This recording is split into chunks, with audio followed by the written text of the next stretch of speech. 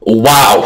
I don't even know where to begin for this review. I am speechless. I literally just left the theater not even an hour ago, and my mind is just blown. I have so much that I want to talk about, but I want to make sure that I talk about it in an organized way because this movie deserves a great review. And I went in a little bit nervous because I tried to never read reviews or know anything about a movie, especially a movie that I really want to see. And this is by far the movie from this Marvel phase that I was looking forward to the most because I am a huge, huge Wanda fan. She's everything that I want in the Marvel MCU storyline. So I was a little bit nervous because I read some headlines. I didn't go for the full review, but some headlines that made me nervous about the movie. But still, I left the theater so happy because so much of what happened is what I wanted to see. But let's first start with a little bit about what the movie is. And it basically starts with America Chavez, a new character being introduced, who can travel through the multiverse with her powers, and she is being chased by some sort of demon or someone because they want to steal her power, which will ultimately kill her as well as destroy many other worlds if it falls under the wrong hands.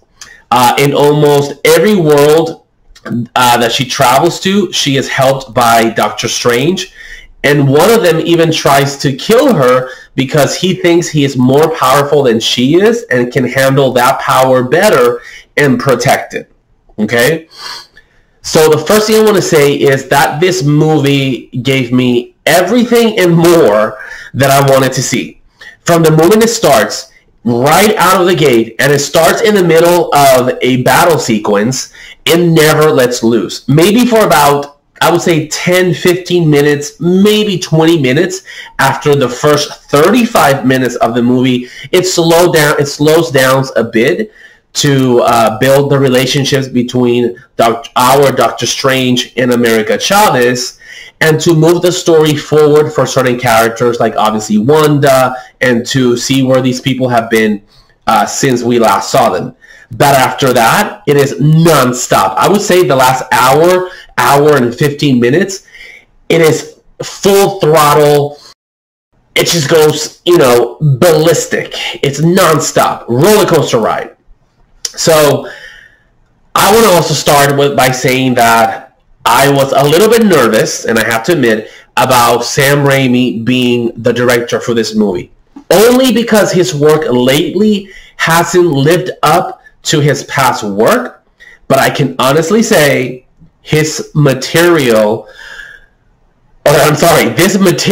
is right up his alley, and he delivered a fantastic blend of superhero and horror, which is what he's known for. And when I say horror, I mean it is horror. This is not a kids movie. Parents beware.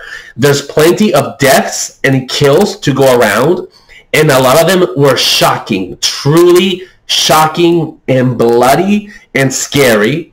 Not just because, and not shocking only because of who dies, but the way that they do.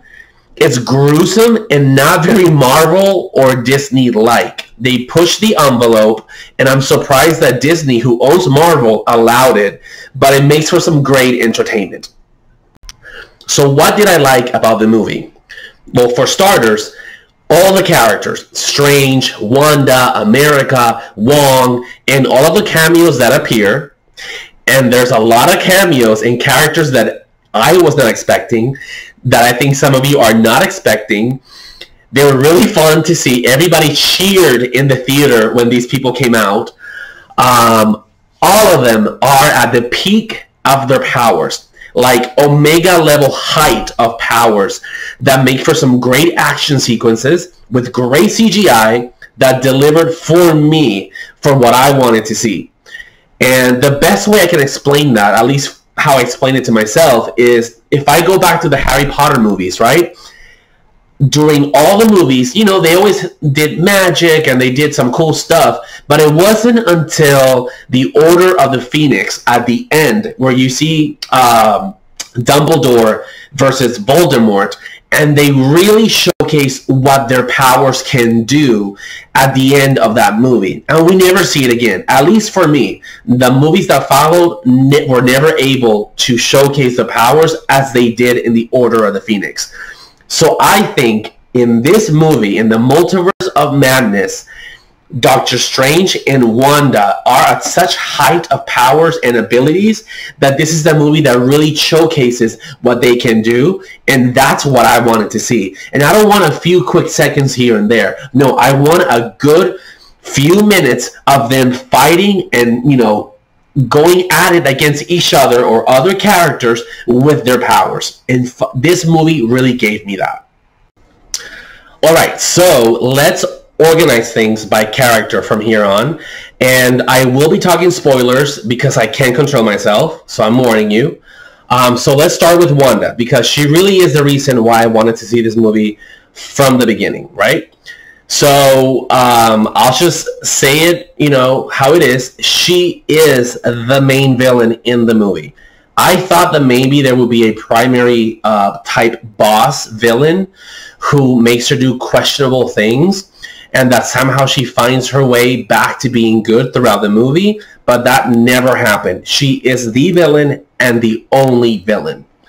Now, I do know that the movie went through a lot of reshoots, so I have a feeling that the earlier scenes are those reshoots that took place, and that her first scene might be one of those, because in that scene, she's talking to Doctor Strange, and she's supposed to be in a happy place, but she by accident says something that he realizes, you're not supposed to know that, and she looks at him, well, it's because I'm the villain.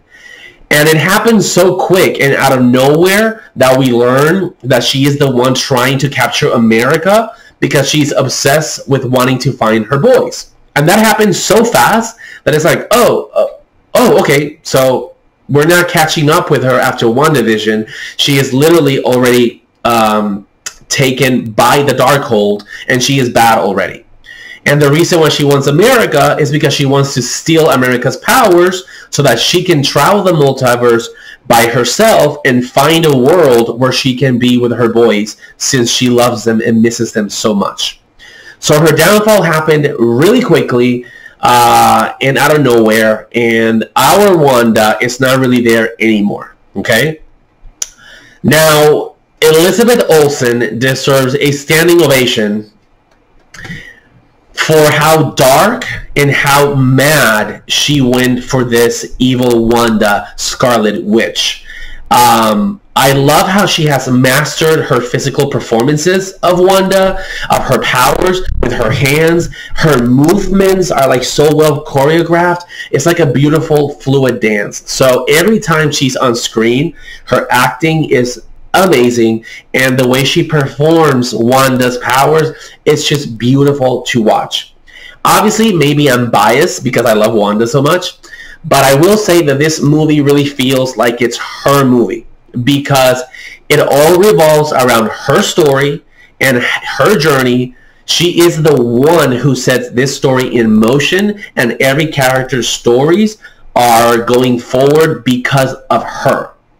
Okay, so it feels more like a sequel to WandaVision than a sequel to Doctor Strange. But I'll get to that a little bit later with Doctor Strange.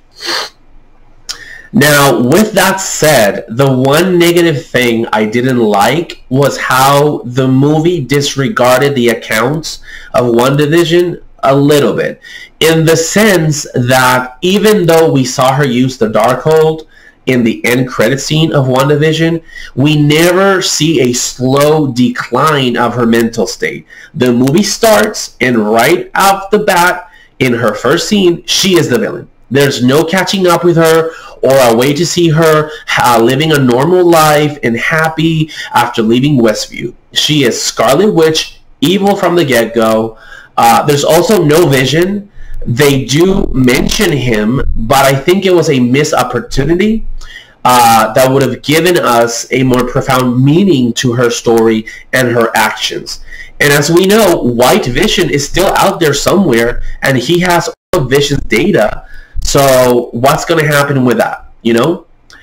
And the reason why I have that question is because in the end of the movie, Wanda dies. She realizes what she was doing will never give her the satisfaction to be with her boys. And even if she goes to another universe, those boys will not recognize her as their mom. They're going to recognize the Wanda of that universe.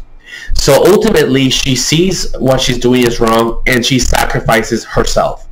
So what does this mean, right? Is Wanda done? Will we see her? Will she return? Will we see her again? What's going to happen with her boys? Will we ever get to see Billy and Tommy grow up to be Wiccan and Speed? Will White Vision ever return? You know, there's so much left to be said for this story. So I really want to know if this really is the end. So also, after her actions in this movie, she killed a lot of people, and those actions will have severe consequences in the multiverse. It is impossible to redeem her from here on. So I'm very curious to know what will be of Wanda and the Scarlet Witch that we love so much after this movie. So let's move on to Doctor Strange. Benedict Cumberbatch, I can never get his name right, is so good. Just like Elizabeth Olsen with Wanda, he has such a good understanding of Doctor Strange, and also his physical performance of the way he does, you know, all of his powers. He just has it down to a T, okay? So he's always great to watch. The entire movie, he is spot on. He doesn't fail. Now, even though I told you that it feels like this movie is a sequel to WandaVision, the movie centers on him trying to save the multiverse.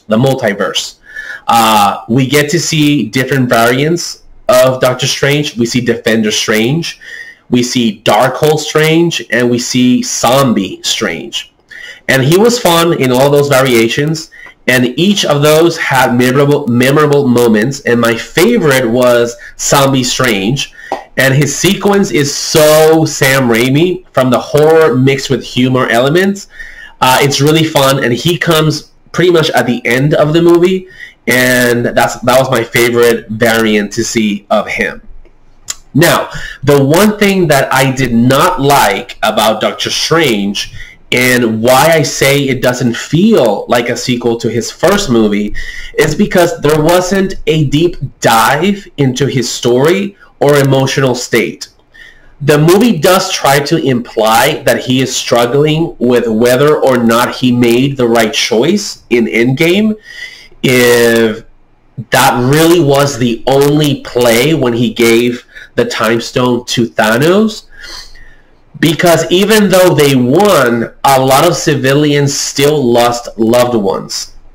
So that struggle, we see it in a scene in the beginning moments of the movie, but it was very brief. And I think that is an interesting topic to explore, because even though they won and he came back and a lot of the superheroes came back and millions of people came back, you know, some didn't, and some people did die in the battles, and that is talked about briefly, and I think that would have been better in a larger scale. But again, the movie's only 2 hours, and there's a lot going on, so I can understand it, but since it is his movie, I feel like there should have been a little bit more of that emotional dive into his state of mind.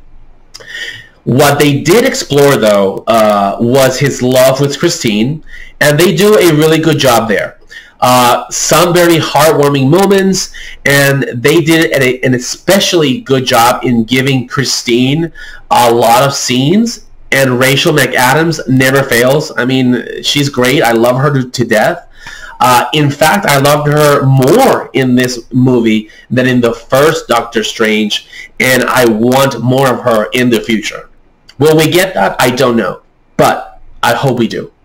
Now, as far as Doctor Strange story in the end of the movie, He does end up using the Darkhold in order to fight against Wanda. But he uses a different version of the book in a different multiverse, which they kind of also imply that in each multiverse or in each world, the Darkhold might be a little bit different.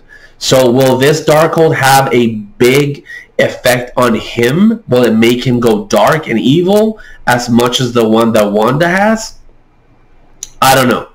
However, the movie does end with a cliffhanger, but it is a horror-style cliffhanger that is very much a signature of Sam Raimi's horror movies. So I don't know if that cliffhanger is real or if it's just a dream to scare us. So now for America Chavez.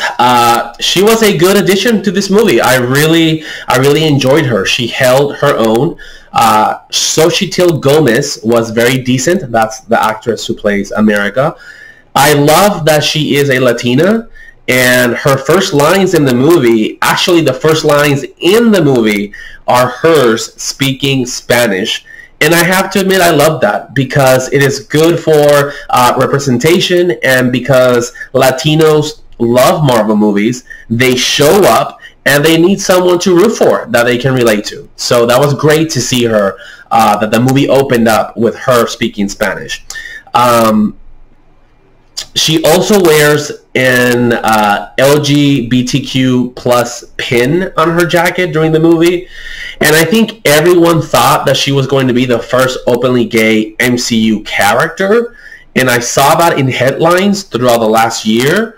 But then, well, we never actually saw that. Nobody ever said that she was gay or bisexual or anything representing the LGBTQ. They do show that she has two moms who she accidentally teleported to another world. So at least some points there for Marvel for doing that. Although I would rather it be her that actually is from the LGBTQ community, because she's the one that we're going to see the most in movies or TV shows. Now, I do like the idea of her and her powers, and I can see in the future that Marvel can make some good stories from her power set. However, Gomez did not thrill me that much in her performance, but I will say this. Now that she is getting control of her powers and she's learning how to use them better, I think she is a better fit for a Disney Plus show rather than a huge Marvel movie. But again, I used to say the same thing about other actors, and then they grew on me. So, you know, to be determined. But I do want to see her more. Like I said, a Disney show where she tries to go find her mothers in the multiverse. That would be super fun. So all in all, I had a blast in one of Marvel's most ambitious films since Infinity War and Endgame. It does have its flaws, but for true Marvel fans, this movie gives us exactly what we wanted, at least to me. So now I will leave you with some questions. Feel free to answer them on the comments below. So did you like the movie? What did you think of Wanda's story and how they handled it? Do you think she will be back? What was your favorite part of the movie? Favorite action sequence? Did you like newcomer America Chavez? And do you think the cliffhanger at the end with Doctor Strange is real, or is it a dream? Alright guys, thank you for watching. I'm Javier and I'm signing off.